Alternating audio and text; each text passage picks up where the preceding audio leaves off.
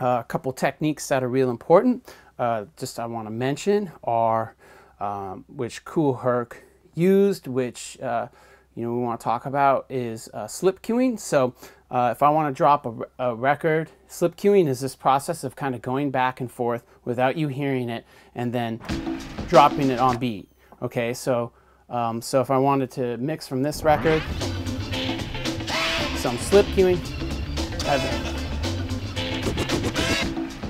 and it allows you to kick in that record without it slowing down. Like if you just stopped it, look at how long it takes to get going. So it allows you to get some speed behind that. Now, the other important technique, just to mention, is what's called backspinning, which you just saw me do, right? So the record plays and you spin it back, right? Now you don't want to hear that, right? But let's say I just want to play this break part and then I want to spin it back to the beginning. Watch what I do with the fader. The fader is set to play this record. As soon as I switch it over there, so let's say I spun it back to the beginning of the beat or the break.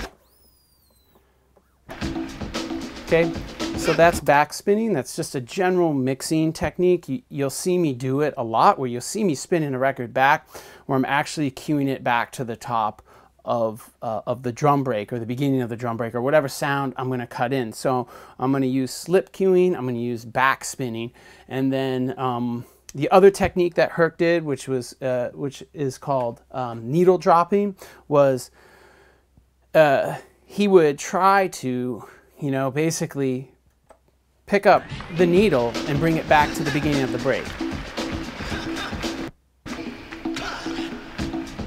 Okay, and you pick it up, try to bring it back to the beginning of the beat.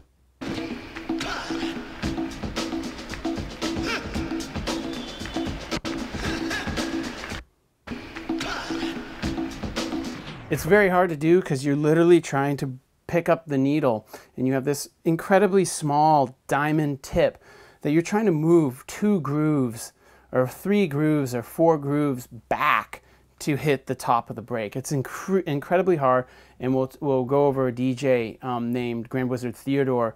We'll see a video of him, like he's like the master of the needle drop. Okay, so I'm gonna move this camera so I can actually get in here and show you some stuff. I'll do a basic merry-go-round by style for Kool Herc. Then I will show you, like a classic old school DJ just cutting up the same breaks but doing it on time. And then maybe I'll do it with some more newer styles of beat, what's called beat juggling, techniques where I flip up the beats a little bit. I do a little trick mixing and stuff like that.